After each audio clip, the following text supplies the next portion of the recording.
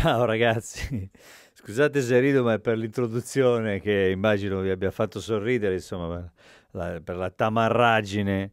Poi la cosa più bella di tamarro, quando dico tamarro, è che poi dopo quando devo fare le traduzioni scrivo tamarro, chiaramente non esiste una traduzione per tamarro, quindi chissà cosa penseranno quei pochi che mi seguono all'estero, chissà cosa penseranno di tamarro. Comunque, per chiarire, è semplicemente così, un po' grezzo, diciamo, come atteggiamento. Il pezzo, il brano in questione era effettivamente abbastanza grezzo. Ma era perché questa tastiera mi ha ispirato immediatamente un certo tipo di periodo che insomma ho vissuto già da musicista, nel senso che quando sono uscite queste tastiere io già suonavo, insomma iniziavo, diciamo. E quindi vabbè, è un mondo che sognavamo tutti noi da ragazzini sognavamo queste tastiere perché erano davvero pazzesche, cioè avevano un suono nuovo, diverso per l'epoca. E vabbè, SY22 fa parte di un periodo storico di Yamaha in cui c'è stata SY22, SY99, SY77, SY85, poi forse c'era qualcos'altro, ma non ricordo. Questa ha al suo interno la Dynamic Vector Synthesis. In realtà si tratta fondamentalmente di 4 parti sonore gestite volendo con questo vector play che permette di passare da una all'altra oppure di miscelarle insieme.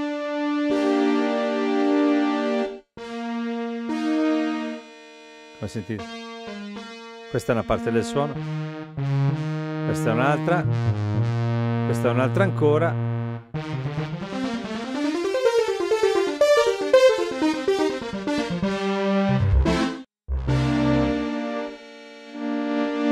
Ecco, la cosa pazzesca, come sentite,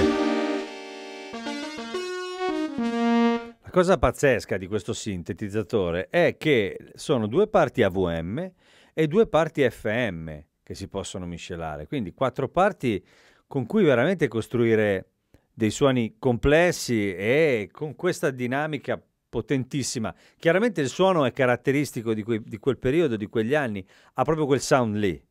Yamaha di quegli anni lì, e infatti avete sentito cosa viene fuori, vengono un po' fuori quelle sonorità che sono classiche di un periodo ben preciso. Poi la verità è che con questa si poteva fare veramente di tutto. Al suo interno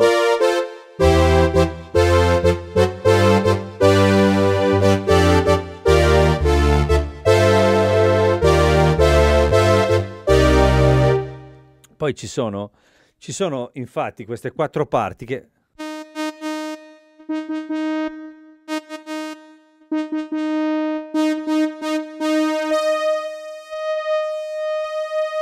e poi vengono miscelate. Per ognuna di queste parti ci sono tutti i parametri disponibili e sono quelli classici di un sintetizzatore. Abbiamo un pannello in classico stile Yamaha, molto semplice, però quando si seleziona un elemento dei 4 e poi si seleziona su quale si vuole lavorare, ci sono poi tutte le possibilità che riguardano, nel caso del tono, una serie di parametri come il volume, come il pan e varie altre cose, e nel caso degli inviluppi, gli inviluppi appunto, quindi abbiamo tutto, decay, release, una DSR sulla quale si può lavorare, insomma ci sono tutti i parametri classici e poi ci sono i parametri del vettore dove si può decidere a quale di questi elementi assegnare, diciamo, l'angolo che si vuole utilizzare.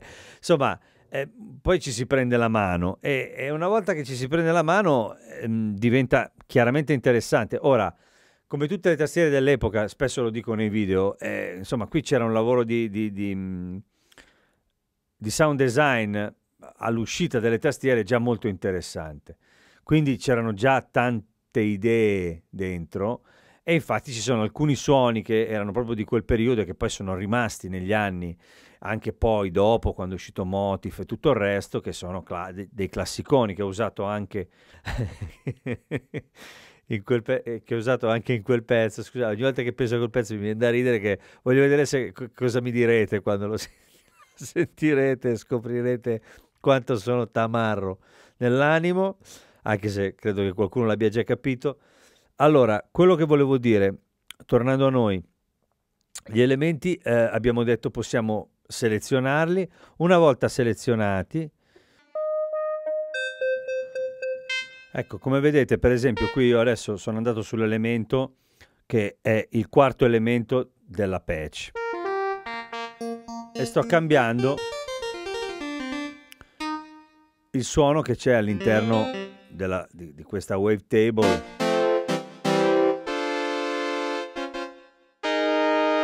Una volta fatto questo, in questo caso posso agire per esempio sull'attacco,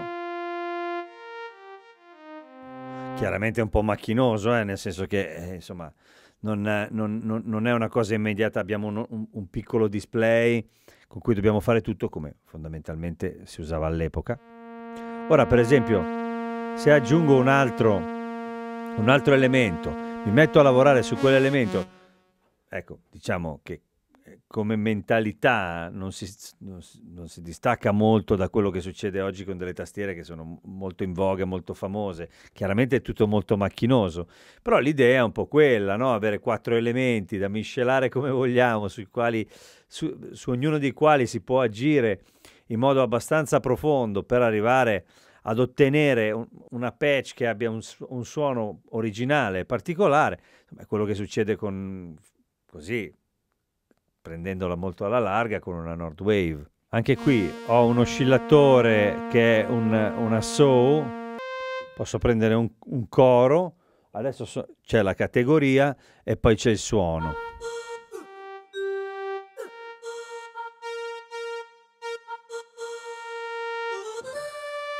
E con 2 suoni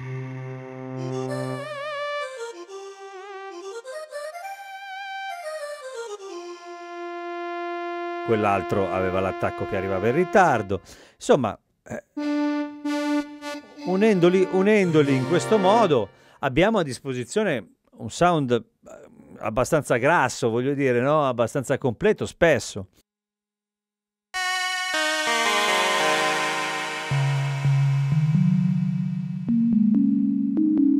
Ecco, vedete, per esempio adesso sono andato in questa parte dove ci sono, diciamo, dove si entra un po' nel mondo FM, si possono miscelare 4 suoni, di cui 2 di questo tipo. Per esempio, ora siamo adesso metto il C, metto il penultimo elemento e anche qui mi sposto. Quindi abbiamo a disposizione questo tipo di sonorità che possiamo miscelare con un altro tipo. Scusate, ma sento tanto volume. Però sentite che il sound è veramente potente e originale. Insomma, l'idea è buonissima. E poi quelle moderne, chiaramente non ho nominato quelle di Yamaha, che fanno proprio questo discorso qua, cioè le nuove Montage piuttosto che il ModX fanno esattamente questo discorso qui, cioè mettono a disposizione vari tipi di tecnologia, vari tipi di sintesi e li miscelano, insomma, con più o meno potenza, quello dipende dalla tastiera che acquistiamo. Per l'epoca queste avevano chiaramente, tra virgolette, i limiti dell'epoca, ma anche i pregi dell'epoca, perché il sound, il suono, nonostante questa fosse una tastiera, diciamo così, abbastanza economica, aveva una potenza micidiale, come potete vedere. Adesso io scorrerò un po' di preset giusto per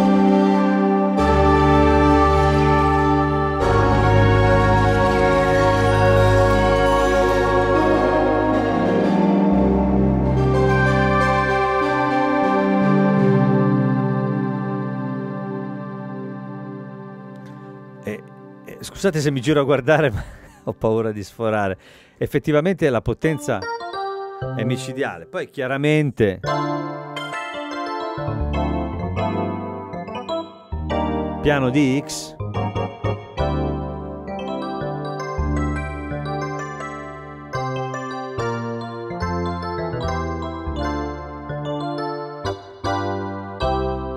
siccome si porta dietro, diciamo così, la questione FM, è chiaro che l'aftertouch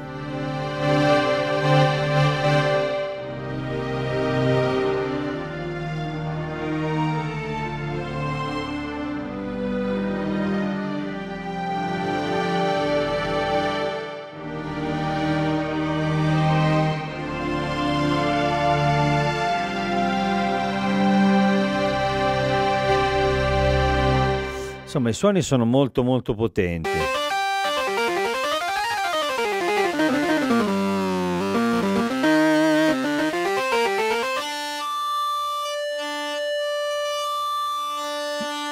Giocando con i 4 elementi.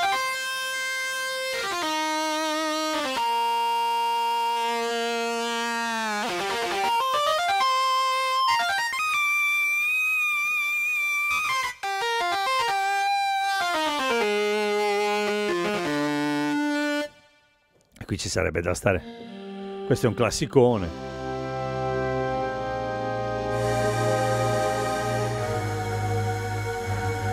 Si può decidere se utilizzare o meno il vector play, che è questa. Così non si utilizza perché è molto pericoloso, perché una volta azionato poi rimane. Poi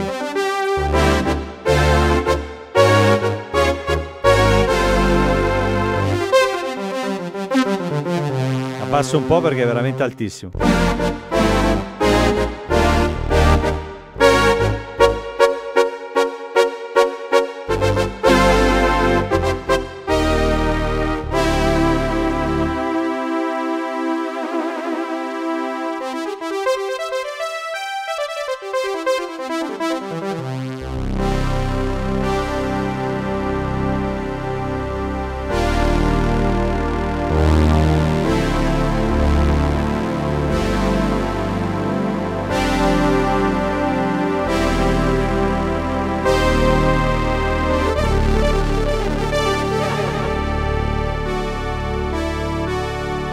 Insomma, la potenza è veramente tanta, Poi c'è di tutto.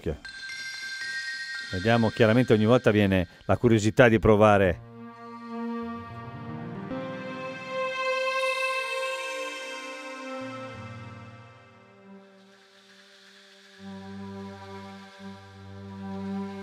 Sono un sacco di cose bellissime che possono capitare. E insomma, erano anni.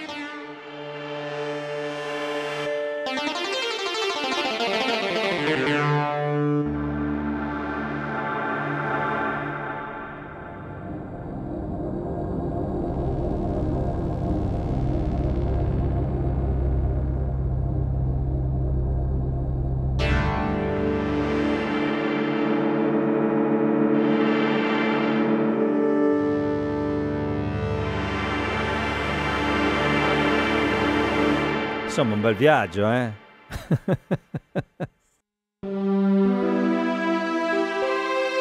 Si chiama Matrix 22.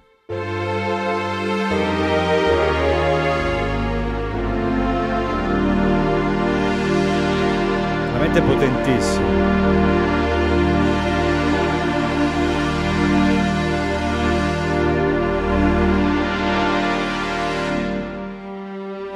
Il vector play può utilizzare il livello di quelle 4 parti oppure il detuning.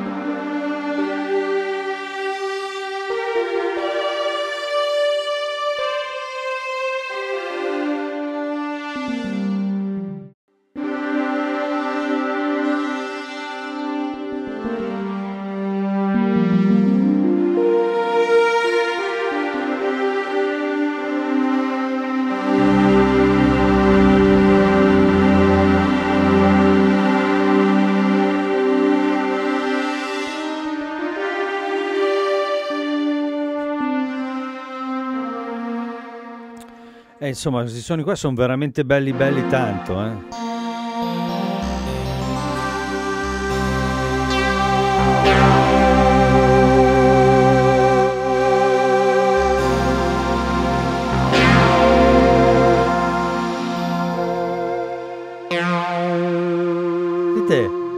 pasta di questo suono. Cioè, nel senso, sono...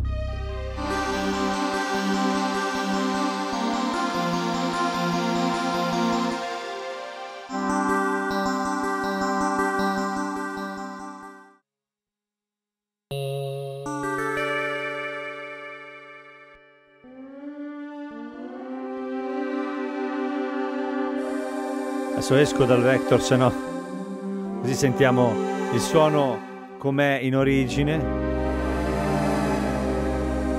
Beh, questo fa venire voglia di...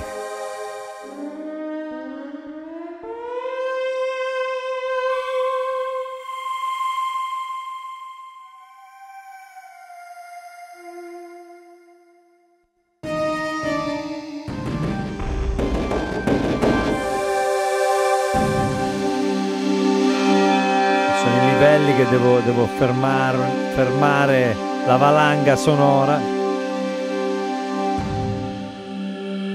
Questo è assurdo.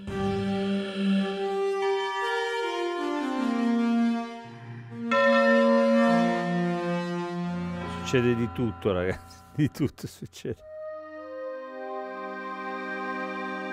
Sentiamoli noi.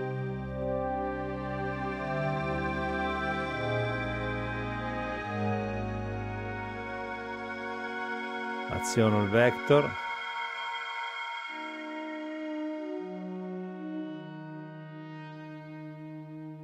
Beh, comunque è proprio il carattere, il timbro che...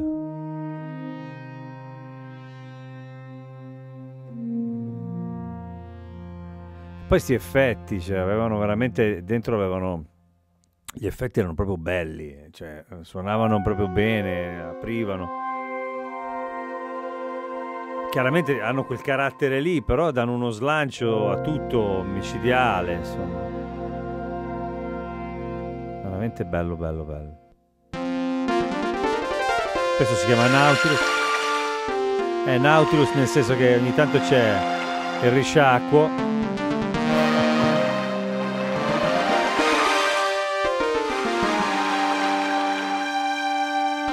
Sentiamo lo strutturato centrale, diciamo. E questo richiede l'intervento.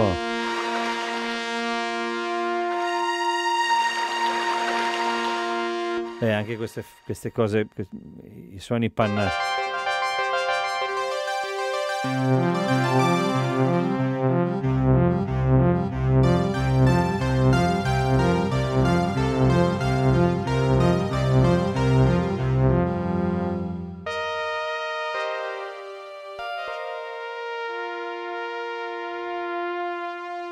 Insomma, è un po' come nei programmi di cucina, quando vedo quelli che destrutturano la carbonara, destrutturano il tiramisù, no? Che ti danno il mascarpone a parte il cacao, no? E ti tirano un savoiardo col caffè e vabbè, va bene, poi si vedrà. È un po' quella cosa lì, in alcuni casi si destruttura praticamente. Poi, come dicevo prima, si può decidere che cosa fargli fare. Sono così.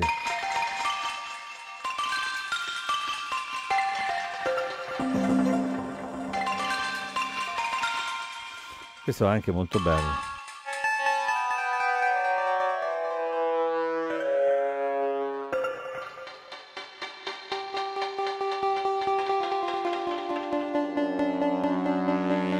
Pazzesco, comunque c'è un lavoro di sound design veramente interessante.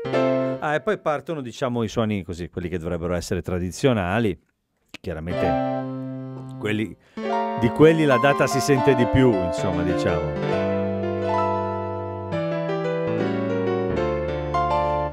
Anche se nella maggior parte dei casi non hanno la pretesa di essere dei pianoforti, ma dei suoni con un loro carattere interessante.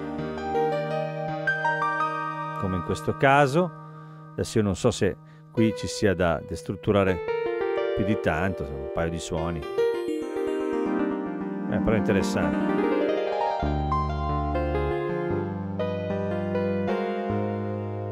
Bello.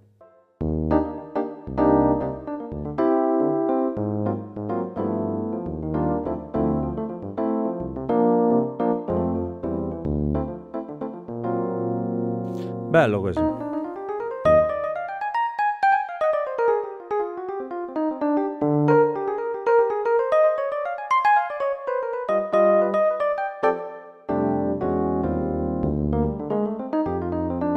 La tastiera risponde bene.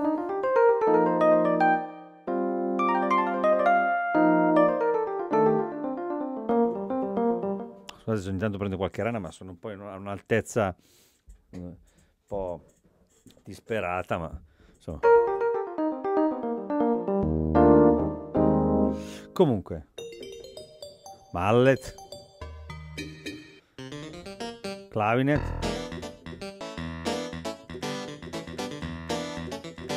E questi sono interessanti, probabilmente.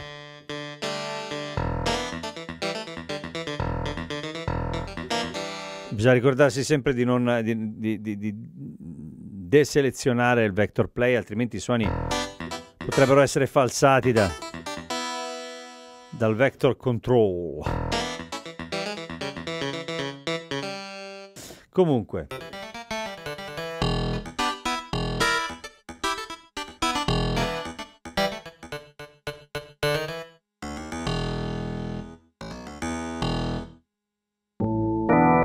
organi, una sorta di rotary, diciamo.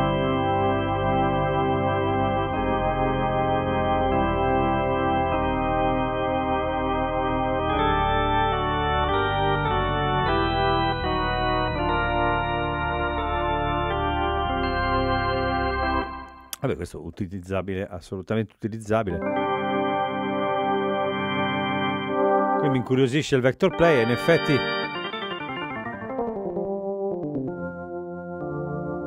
sono un tot di parti. Anche qui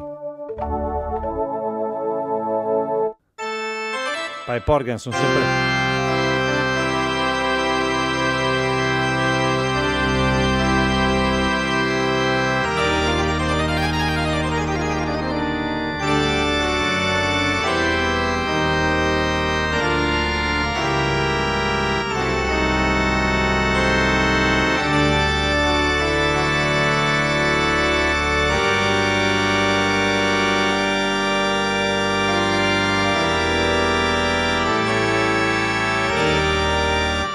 Insomma, questi suonano sempre. Trombe. Era un po' il periodo anche di queste cose. Bello questo trombone.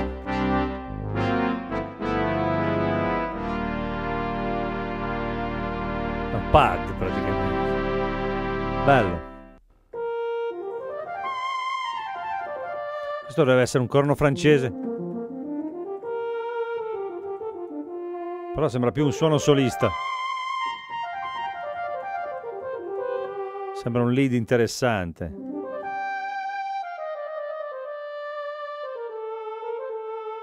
Sezioni.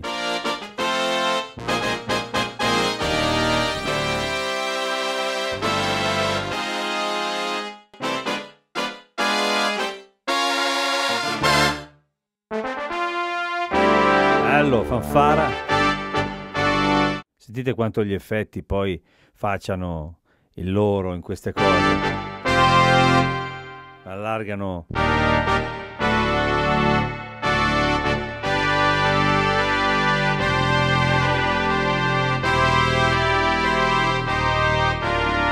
Io ho provato a registrare delle cose con questa tastiera e la sensazione è stata proprio anche che proprio perché gli effetti hanno questo carattere e caratterizzano, fa ridere, ma hanno questo carattere, danno questa impronta, poi nei brani ho provato a tenerli perché avevano talmente tanto un sapore preciso che davano struttura, non lo so come dire, all'idea che avevo del brano. Comunque in generale i suoni,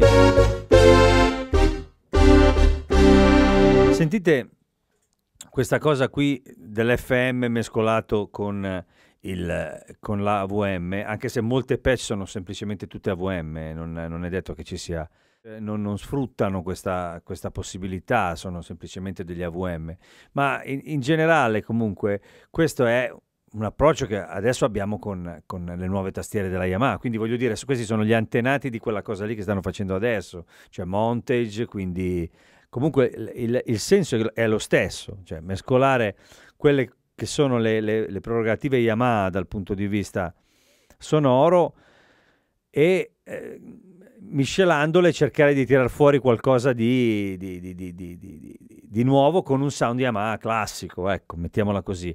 Qui secondo me c'è tutta la potenzialità per fare la stessa cosa ancora, anche con uno strumento che si porta dietro i suoi anni e tutto il resto,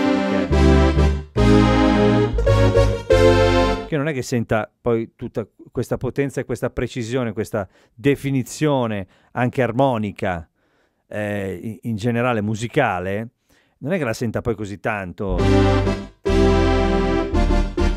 in giro, cioè nel senso sono belli sti suoni, sono molto...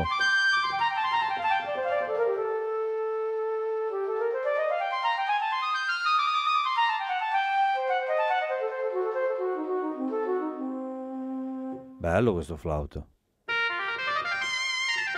L'oboe, classico. I sax vari. Qui ci sono tutti i bassi. Giaco. Bassi sì.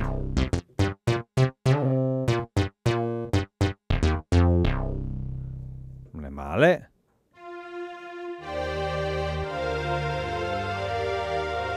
Strings di vario genere, qui immagino esatto ci siano un po' di componenti, stereofonia e poi questa parte un po' sì di sintesi così.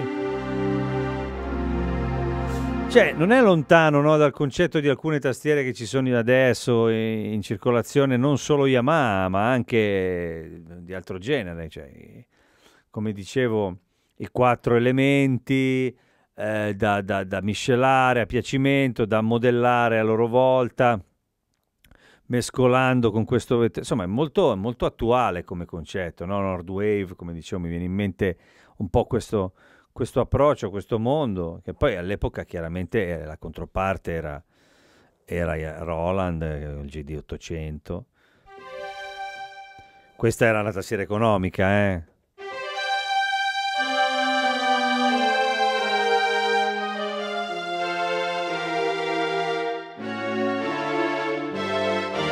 Anche Korg aveva la sua risposta all'epoca a queste cose anche di sound design. Bello anche questo suono.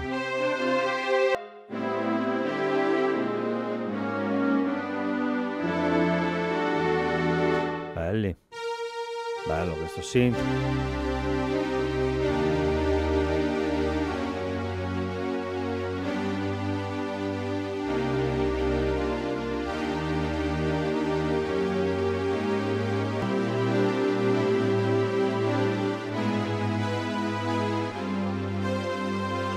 Bello. Come sentite, quando cambio suono rimane quello precedente. Cori.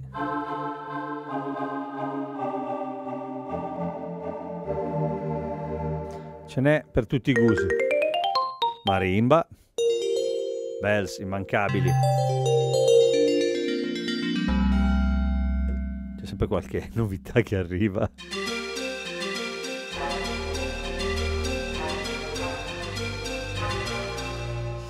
Inca. Ecco, quando parlavo di potenza,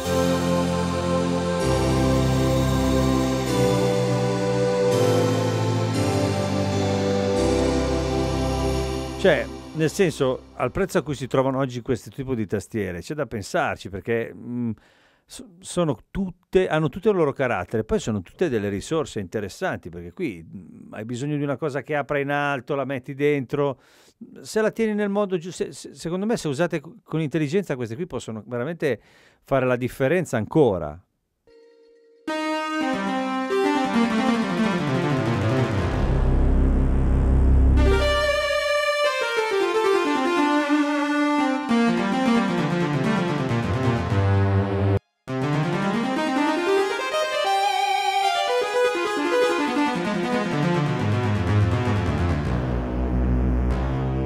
Ecco, qui vediamo un po'.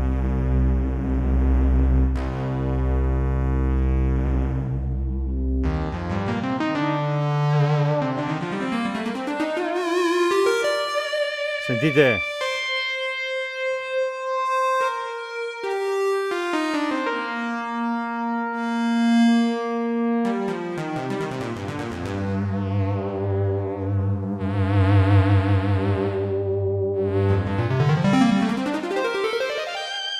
Molto interessante, eh? Tolgo.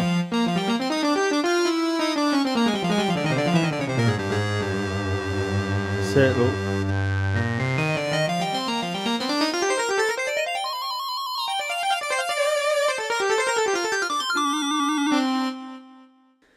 Insomma, io...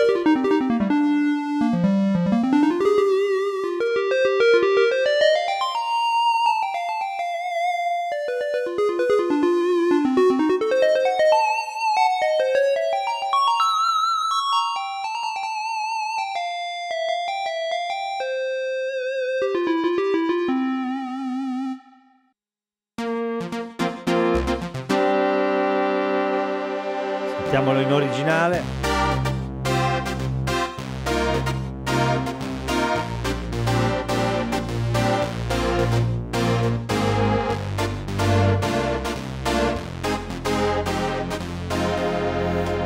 Poi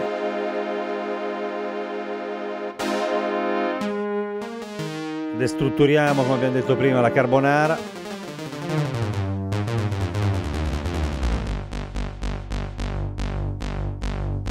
Comunque sono belli, sono potenti.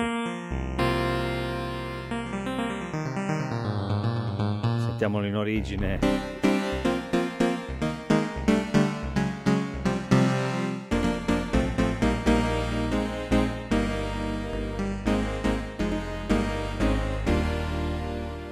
Destrutturato. E questa cosa crea sempre qualche sorpresa ed è interessantissimo. Super pad.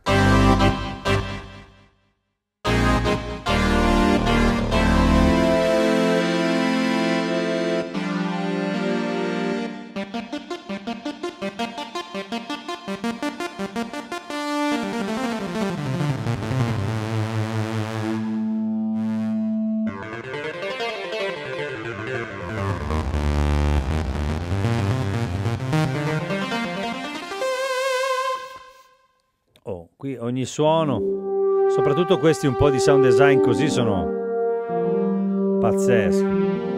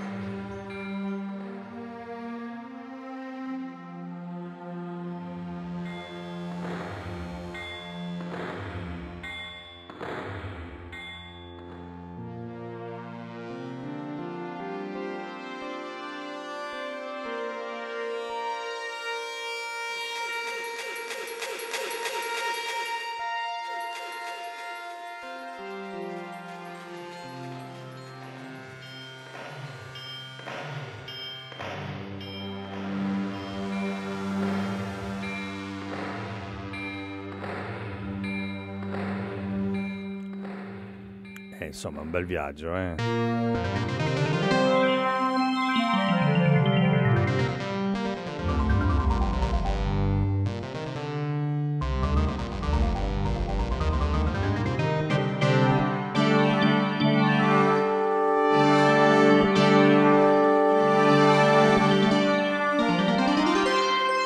Intanto si trovano dei punti dove succede qualcosa di magico qui all'interno del vector control, come si dice.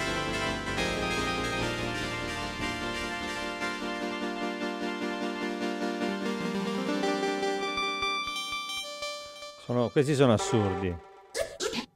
Vabbè, poi ci sono i...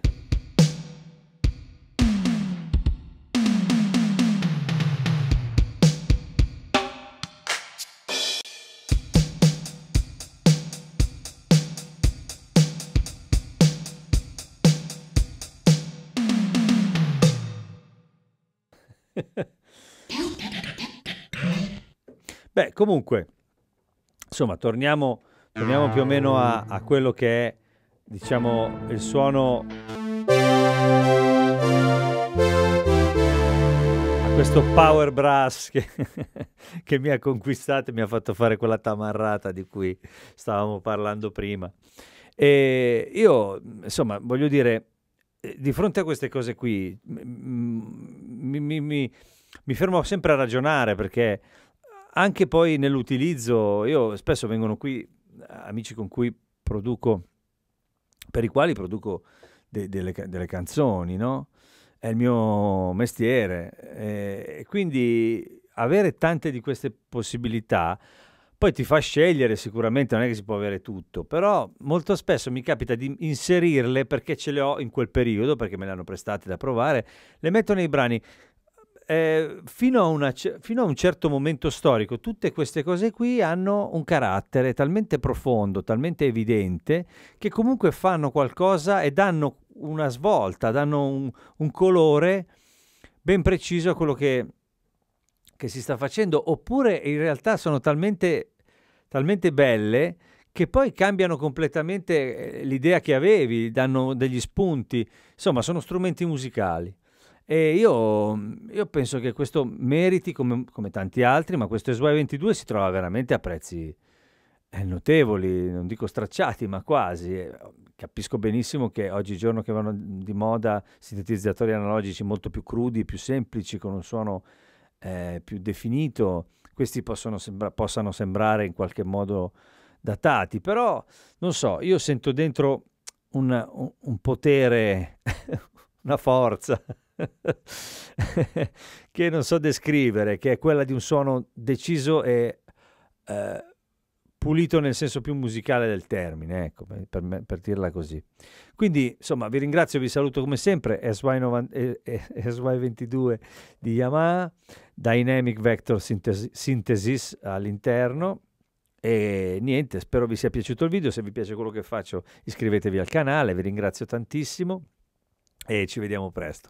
Ciao ciao amici.